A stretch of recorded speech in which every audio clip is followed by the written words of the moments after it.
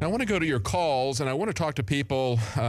We really haven't covered what's going on in California yet that much in detail. And this is very important because it's something that's not just going to affect people in California.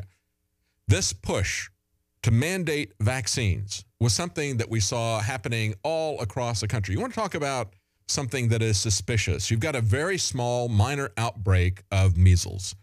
And they use this, just like they use a shooting, to try to further their agenda, to create a crisis, to try to further this nationally. So we had bills that popped up all over the country all at once to take away our informed consent.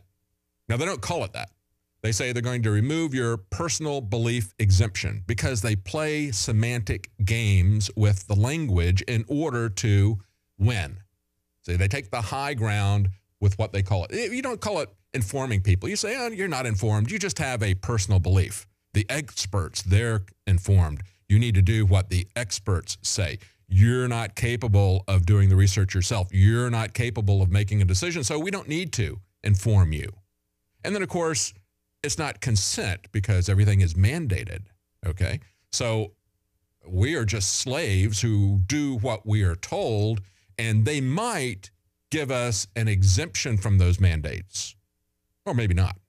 So they take informed consent and they turn it to that. And as I pointed out, informed consent has a lot of different sides to it. It's one aspect. If they take away your informed consent, one aspect is they can force you to take medications. They can force you to drink fluoride in your water, not telling you, not controlling the dosage because they're just massively dumping it into the water. And we know why they're doing it. They started doing it to get rid of the waste of the aluminum and then the nuclear industries.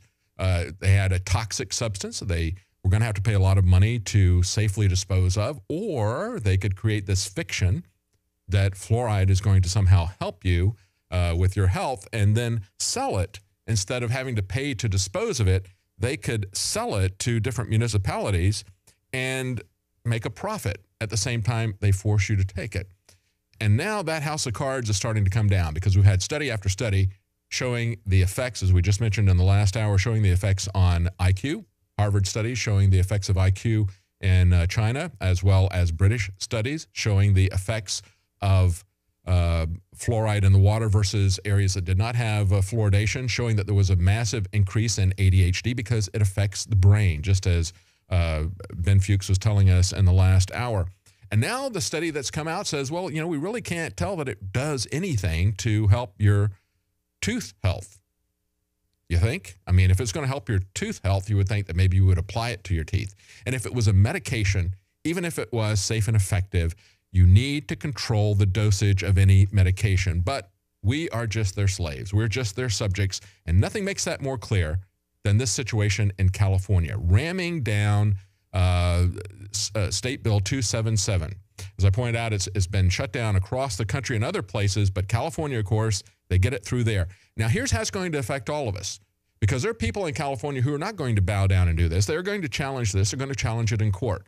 It's going to wind its way through the courts. I fully expect, with the kind of courts that they have in California, and with the 9th District Court out there in California being pretty much adamantly opposed to any individual freedom or choice, they're going to ram down a statist decision. It will wind its way to the Supreme Court, and who knows how they will decide, because they don't seem to rely on the law too much anymore. I have to say, when they say that they are going to force you to take vaccinations, of course, they have different ways that they play with this to say, well, we're not really forcing you. You don't have to get your kids vaccinated. You just won't be able to put them in a school, public or private.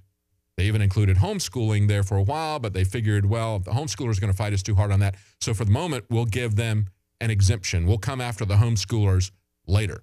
A lot of the homeschoolers saw through that. They were very active in terms of fighting it.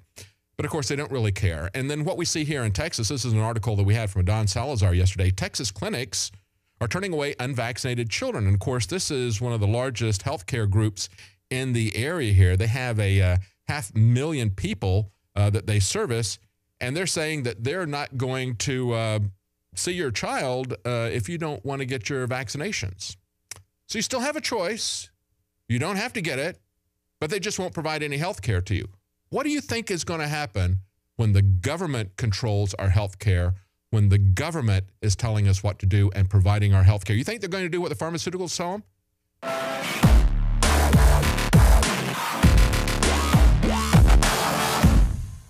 Brain Force is here. Ladies and gentlemen, I've been on this the last few months. You probably noticed I've been more crazed, more focused, less brain fog, more energy, more special reports, and it's because of Brain Force. One of the worst things with most energy products is it's not sustainable, right? You're gonna crash afterwards. And the cool thing about this is it's not just a bunch of energy compounds that are gonna fire your brain up to a higher RPM or whatever, which it does do. This is sustainable. This isn't going to spike and you're gonna collapse and you're gonna feel really bad afterwards. This has a bunch of different antioxidants and compounds and polyphenols. Everybody's on these drugs to knock their brain out because the brain's so fried. We kept changing this formula over and over and over again until it became sort of a grand puzzle. For example, the L-theanine inside of it, that is activated by the different compounds in the yerba mate that we put inside of it as well. This just increases the compounds you already have. This is what you're actually designed to run on. Exactly. It's kind of like a car will run on one form of junkie gas, but it runs really good on what it's designed for. And that's the principle of InfoWars Life, as far as I understand, that you've always had, is that it's not about synthetic chemicals and forcing actions. It's about letting your body do its own thing and giving your body the tools it needs to create these different compounds that are super valuable and super beneficial. We've all been dumbed down, whether we know it or not. There's always hidden additives in your food. Even organic food has hidden additives. I mean, we're looking at the television screen, at least, you know, for research purposes, or whatever we're even doing, trying to learn something, or staring at the computer all day, working, doing good, you're still damaging your brain. You will find Brain Force, Survival Shield X2, and other game-changing products at InfoWarsLife.com or call 888-253-3139.